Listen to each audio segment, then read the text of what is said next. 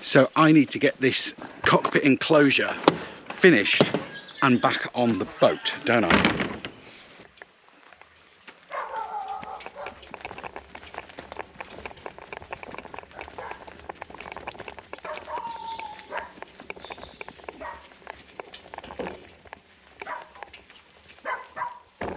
The frame still needs a bit of polishing, and we can carry on doing some of that on the boat. But we could do with doing some of the polishing here before we leave, the more inaccessible bits. And I've also got to get the lid ready to bolt onto this to transport. Now the lid's in here, and once this is on the boat, I can mount the solar panels and put the drainage holes and stuff like that in. I'm deliberately not doing that until it's on the boat, but I'm hoping to move it tomorrow. Our car doesn't have a tow bar, so we're borrowing Sharon's car to tow it, hence why this all has to happen on certain days. But if I can move it tomorrow, get it installed on the boat, I want it in a position where the bulk of the work is done before we get it there.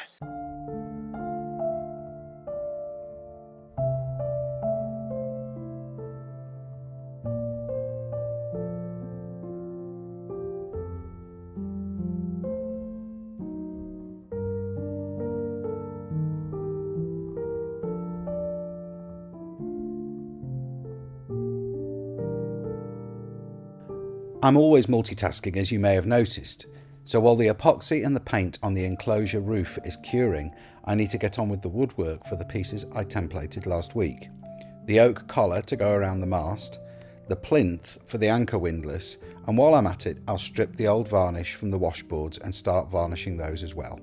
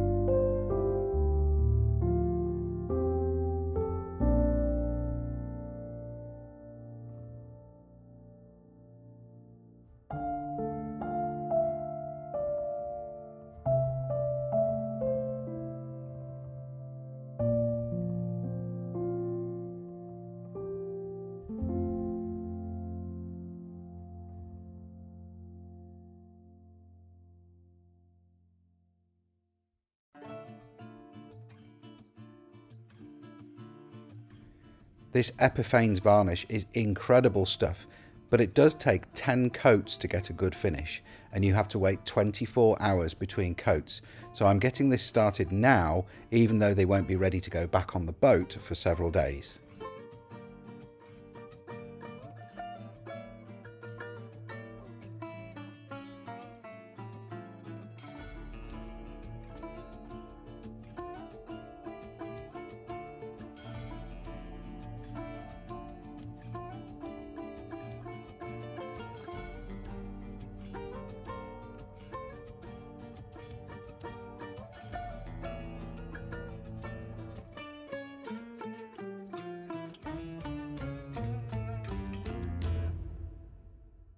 I just want to interrupt the episode for 1 minute just to remind you that tickets are on sale now for my Come Back and Leave fundraiser concert, which I'm doing to raise money for our little sailing trip around the world. The gig is on April the 28th, so coming up in just a few weeks' time at the Roadhouse in Sutton Coldfield. Now, we've chosen the Roadhouse in Sutton Coldfield because it's fairly central in the UK, so whether you're from London or Cornwall or Scotland or Wales, it's relatively easy to get to, and we're doing the gig at 2 p.m. in the afternoon, so you've got all morning to get there and then all evening to get home, so you shouldn't need to get a hotel. So we've tried to make it as easy as possible. Now, the venue, the Roadhouse, have said that we can have the venue for free and they will just take the money off the bar. But the proviso is that we've got to sell a minimum of 100 tickets and let them know that we've cleared that threshold at least 2 or 3 weeks before the date of the gig, which is completely understandable. So they know they've got at least some revenue coming in off the bar. So if you are thinking about coming, and you're thinking, oh, well, we'll buy the tickets nearer the time, please go ahead and get them sooner rather than later so we clear that 100 ticket threshold. There's only 150 tickets available altogether. That's the capacity of the venue. So go ahead and get your tickets now if you can. The link in the description is to Eventbrite, which is the website which we're using to sell the tickets. And there's a link in the description. That link's also on our Facebook page. So please go ahead and book your tickets now. For those of you that can't make it, or you're in alternative countries and, you know, around the other side of the world and what have you, we are hoping to do a live stream, a paid live stream of the event, but we're only going to set that up once we've crossed the 100 ticket threshold. Not quite sure how we're going to do the live stream. We'll have to look at the technological stumbling blocks for that, but I'm sure it's achievable. So go over to Eventbrite by clicking the link in the description and grab your tickets for the event, which is at the Roadhouse on the 28th of April, 2 p.m. in the afternoon. And it's going to be a whole load of music from Dire Straits, from Brad Paisley, from Eva Cassidy, from Joe Satriani, from all kinds of bands that I've played in over the years, with some of my favourite musicians that I've played with over the years. So it should be a really, really good evening, and I hope to see you there. Back to the episode then now. Now, one of the things I want to do, you can see that the design involves this area, which is the front screen. I want to put a step here so that if I want to reach the middle of the solar panel to clean it, or the roof to clean it, I can step up on this, and it also help make the structure a little bit more rigid. Unfortunately, the stainless steel that we bought got used by somebody on a different job and hasn't been replaced, so I'm having to use offcuts from other bits that I've salvaged to finish off the solar arch. I was hoping to have got the stainless steel tubing that we originally bought replaced by now, but that hasn't been replaced, sadly. So so I'm using scrap bits to finish this off, which is a real shame, but it'll be okay.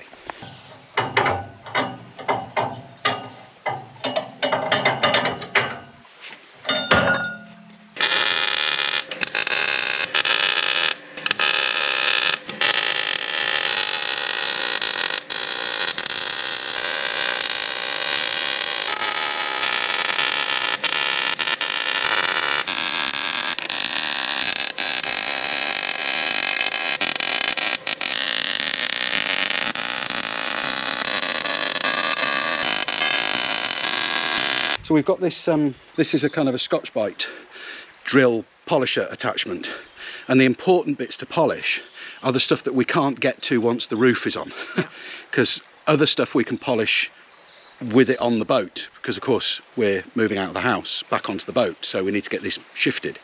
So we need to polish the bits here which we can't get to once the roof is bolted on. And while Melissa's polishing, I'm going to start cutting down the other step for the other side.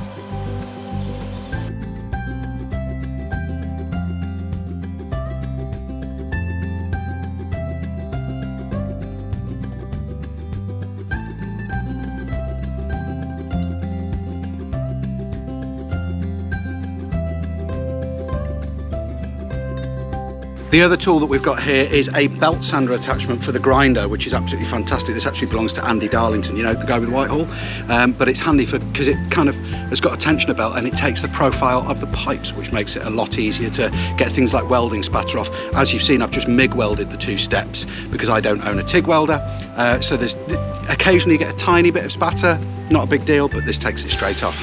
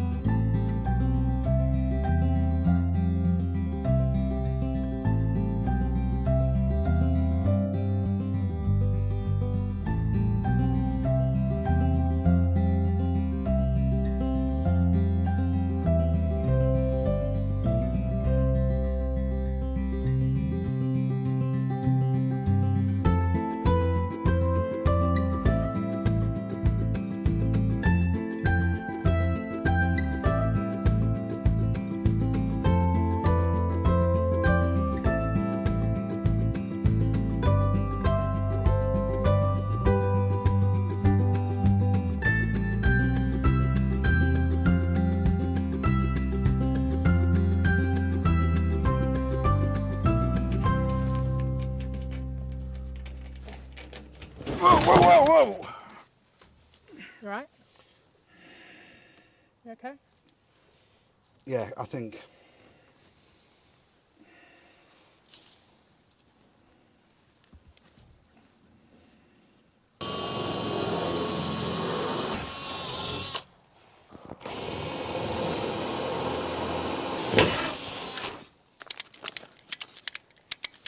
Got it undone.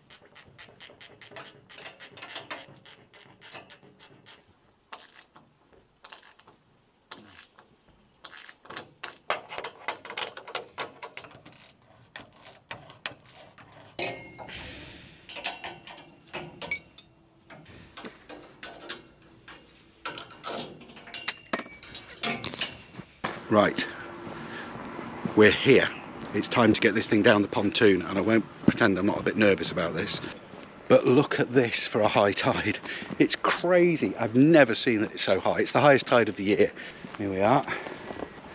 Right, I'm going to clamp this camera to the rail here, and I'm going to pray that nobody steals it while we're putting the cockpit enclosure on. Where do you think? Here, I reckon.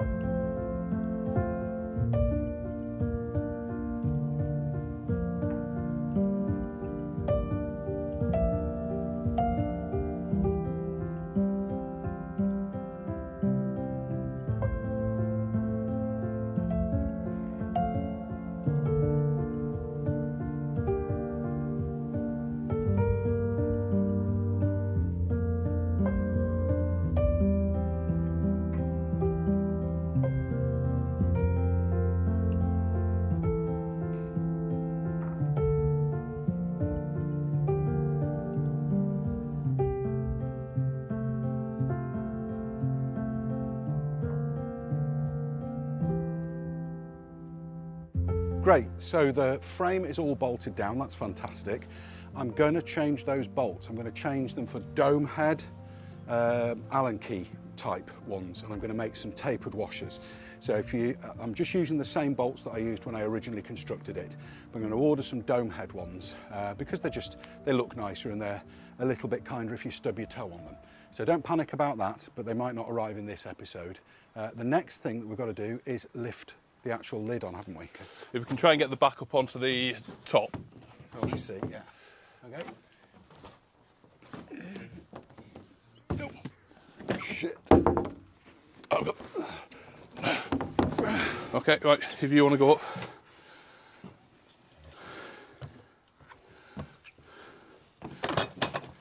Okay. Can you get inside it?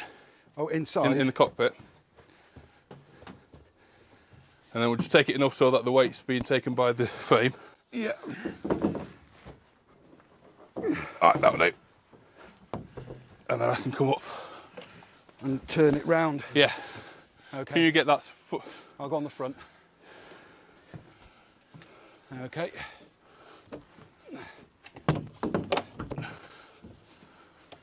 Yeah.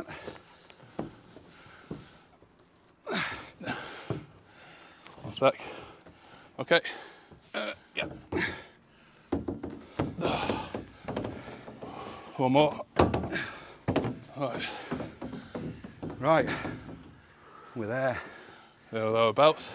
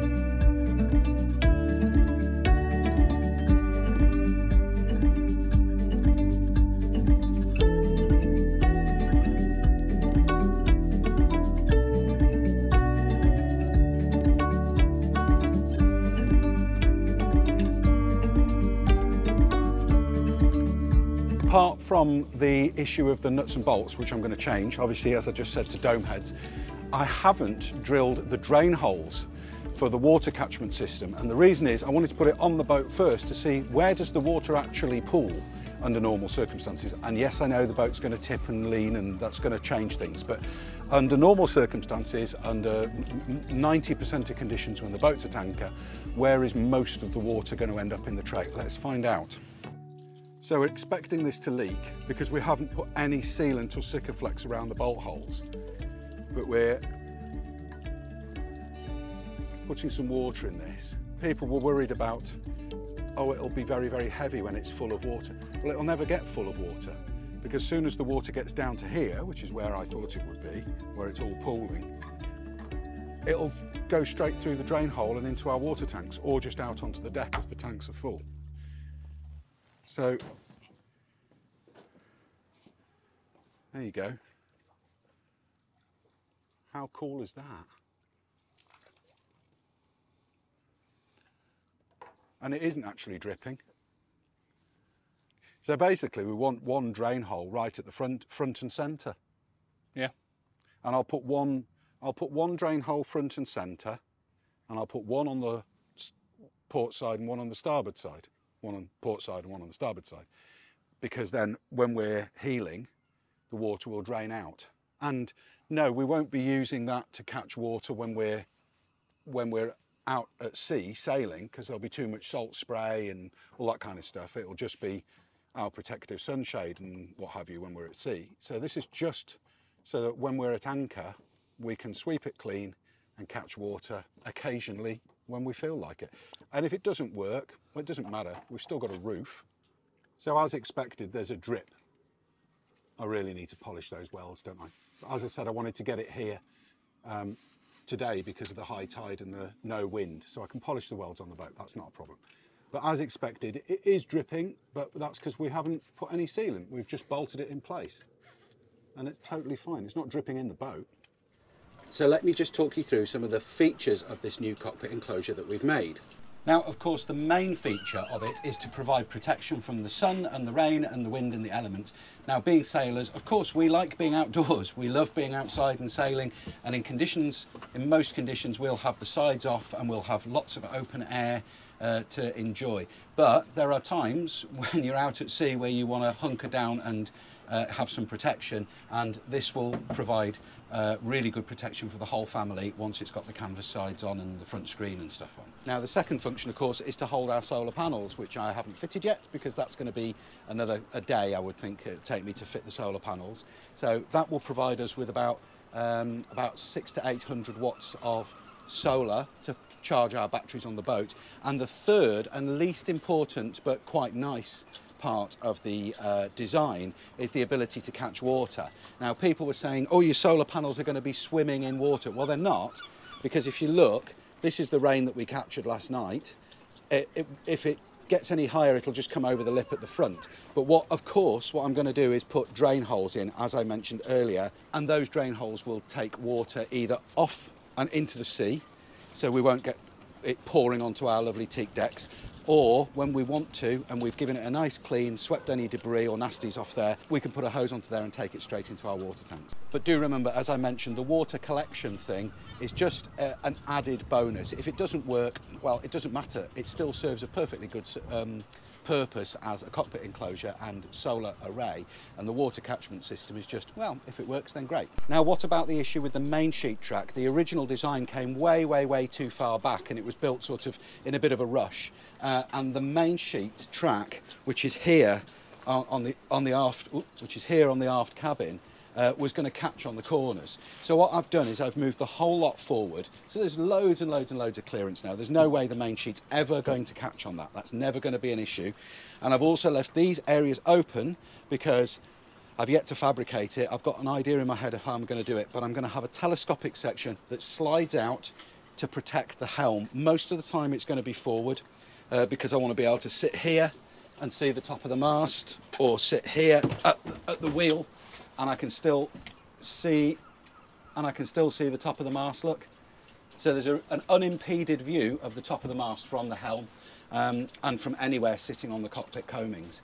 And most of the time this is going to be the configuration that we have, but there will be a section that clips in here or pulls out of here that we can put a canvas area over the back to fully enclose the cockpit when conditions are bad, or when it's raining a lot and we want to keep the cockpit really dry.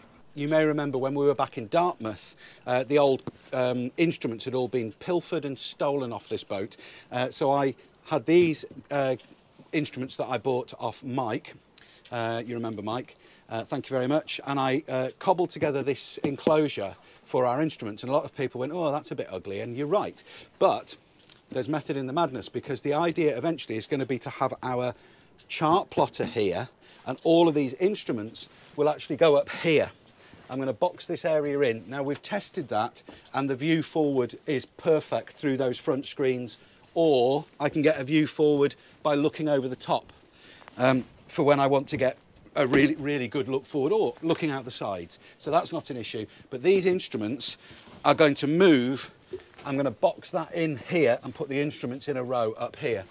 A little bit like they are, I think, on Sailing Fair Isle. I think they've got their instruments in a similar place, but you see that on a lot of boats. So what's left to do on the cockpit enclosure to get it finished? Well, Melissa is going to come out and we'll have a little chat about that. So yeah, what is left to do? It doesn't really matter what order we do these things in. We've actually bought the dome head bolts, look. These are the dome head bolts. Ooh, I'm not fitting them today because we need to publish this episode. So we're actually going to fit them either today or tomorrow, but you won't see them until next week because we need to publish this episode. So I'm going to fit them and then you'll see them. But there's our dome head, and we've got dome nuts as well to go on. Obviously, once the bolts are in, then we can seal and Sikaflex the bolt holes so that we don't get drips in there. The second thing that we've got to do is make the windscreen. The windscreen around the front and enclose this top section. I don't want to enclose the aft bit here because that's a really handy grab handle when you're getting in and out of the cockpit. But the front section is going to be all enclosed in acrylic or something like that. And as I say, the instruments are going to go across the front. Third thing will be solar panels, install and fit. Yeah, so the solar panels with the hinges and get those installed and wired up. Yeah. And we're going to be using Scanstrut glands for that, of course, just to make sure that the installation is nice and clean. And then I'll be on the sewing machine, well, working out and then making an enclosure for this. We need to work out how we're going to do the fabric sides, yeah. And also then the enclosure for the back bit.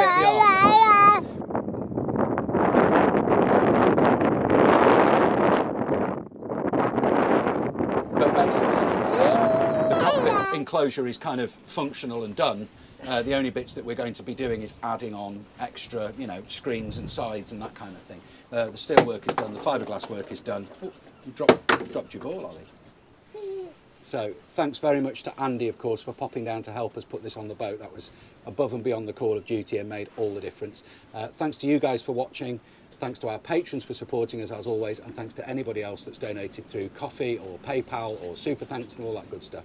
See you next week, guys. Bye. Bye.